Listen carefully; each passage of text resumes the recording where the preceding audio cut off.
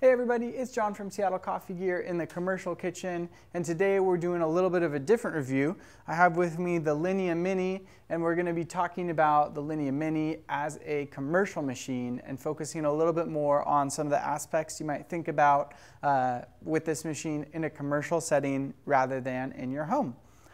This was launched a couple years ago, and this machine is actually going to be headed to one of our retail stores as a demo machine. So if you're in the area, stop by and check it out. This is a pretty compact machine. It's designed to fit under a counter or under a cabinet, and then it's also designed to be pretty shallow, pretty narrow. This has the custom wood kit on it, also in white. So it's a little bit different than just your standard one, but features-wise, it's going to be all the same.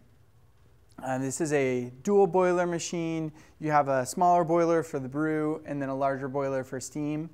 This is a 110 volt machine.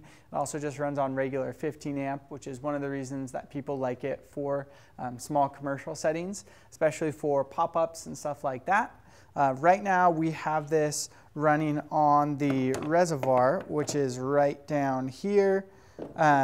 It's a decent sized reservoir, but it's still pretty small. As you can see, it ends just right back here.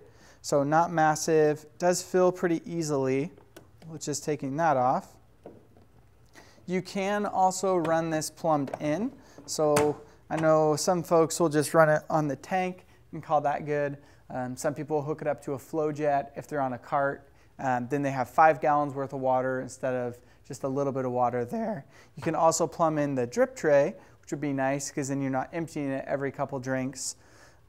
This steam wand does have the rubber grip on it because it's not insulated, so make sure you're keeping an eye out on that. And then this is just your hot water off the steam boiler, so it is hot water, so just be careful about that.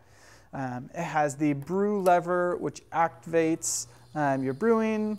It's just like an on-off switch. There is like a slight ramp up before the pump kicks in fully. So kind of a little bit of pre-infusion, but not anything adjustable or controllable. And yeah, like I said, this is just an on-off, on-off. Your steam. And then on the side over here is your temperature adjustment wheel for the PID on this machine. One thing I did want to mention, when you turn the brew paddle past right there, the barista lights do kick on, so you can get an idea of your extraction that's happening there as well. Right here we have just the 2 indicator lights on this machine. That's the only real indicators aside from the gauges. The power light and then the water light here. When the power light is solid, it's up at temperature.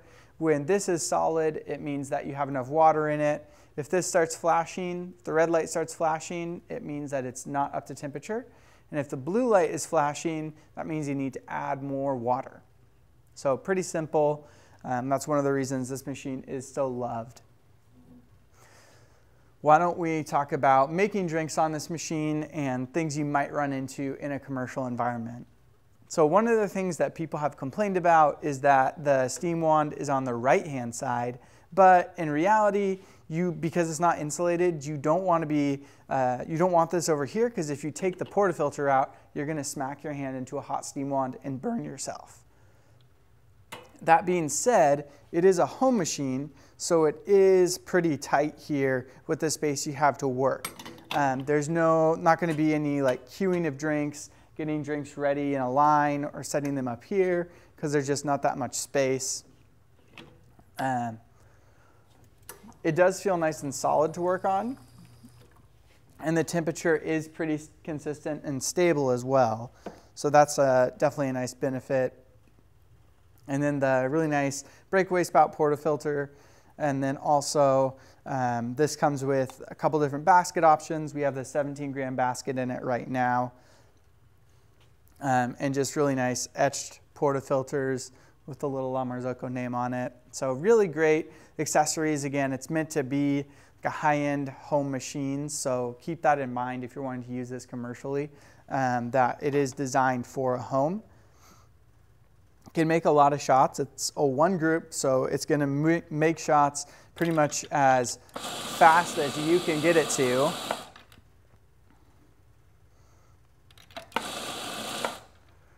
And how about an odd grinder pairing? We have the KRE from Eureka. That's their massive conical burr grinder, and just a little Linea Mini. I was dosing at about 18 grams earlier, so I'm just going to get down to that. Perfect. Get distributed and settled.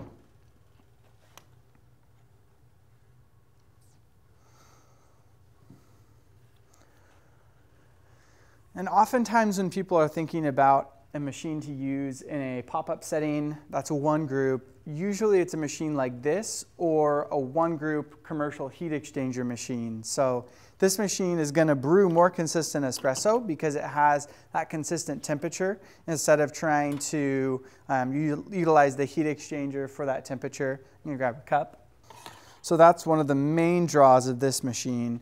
But usually when somebody's looking at this, the real question is whether or not the smaller working space and then no volumetrics is worth that benefit that you get from better temperature stability.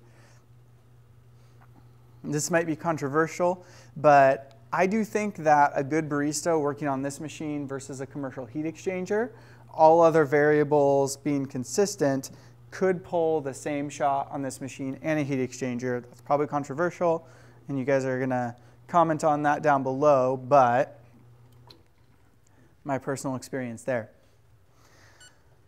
So that does look very pretty. It's the classic La Marzocco portafilters, which just look pretty nice. That was about 38 grams out using the Bonsai blend from Velton's. It's one of my favorite espresso blends that we carry. Turn that and flush it.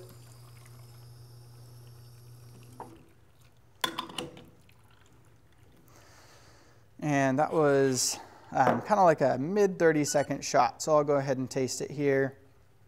And according to the temperature wheel, we're at 199, just a little bit under 200. This is going to keep beeping, so I'm going to turn it off.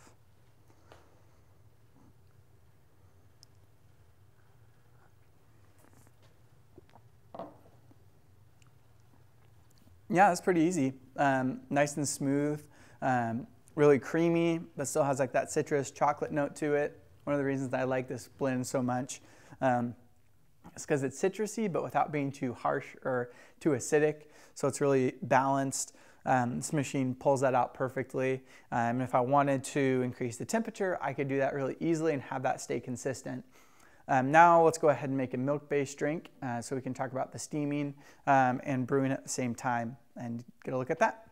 We are ready to go. I have my espresso dosed in my portafilter here. It's actually a pretty even temp. I'm happy with that. Let's put it in the machine and get to brewing. I'm using that 18-gram dose again. For those of you who have stuck around in the video this far.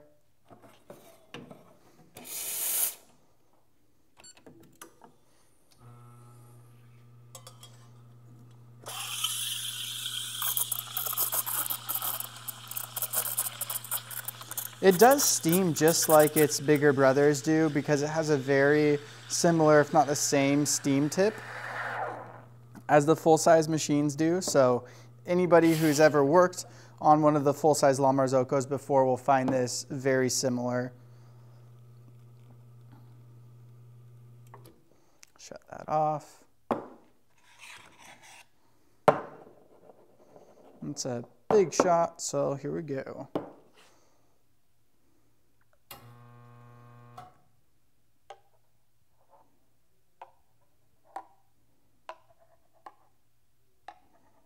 It's my first time using this pitcher. There's that. I'm going to take care of this before I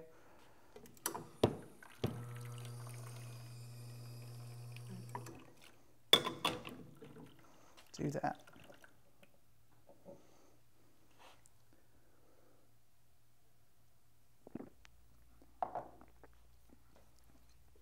Yep, and that's what I wanted. Nice and creamy, good milk texture and consistency, which is always pretty easy to get with the La Marzocco steam tips. Had a little bit of extra milk at the end there, so that made it a little bit more difficult to give it a nice pour. This is actually the pitcher that comes with this machine. It's pretty nice. It has like the logo on it. Material is a little bit thinner than I prefer. I like a slightly thicker metal to it. Just personal preference there. But overall, this is a pretty good shot for a commercial machine, or a small commercial machine for a bar, a restaurant, or a mobile application. You can do pretty much as many shots as you can pull because you're taking that portafilter out, wiping it out, dosing coffee, tamping, coming back to the machine. So as fast as you can do that, this machine's going to do a pretty good job of keeping up. If you're doing a lot of milk-based drinks, you might want to think about limiting the size of your drinks. So not doing like 20-ounce drinks or maybe even like a 16-ounce drink. That might be a bit if you're doing that back to back to back to back on this machine. But the steam does keep up pretty good because that brew boiler is smaller. It can dedicate more heat to the steam boiler.